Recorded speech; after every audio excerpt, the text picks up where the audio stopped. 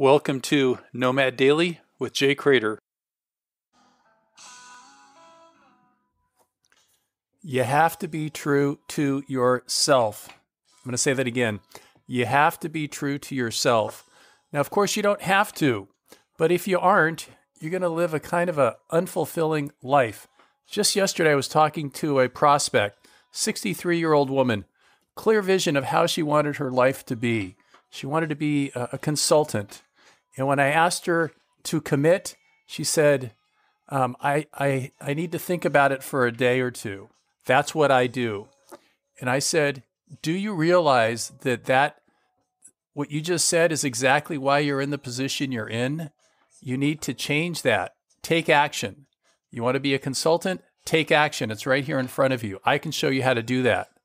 But no, human beings have this ridiculous fear of stepping out of their comfort zone, of taking the right action to actually turn their dreams into a reality. You have to be true to yourself. There's just no other way. That's my invitation to me. That's my invitation to you. Be true to yourself.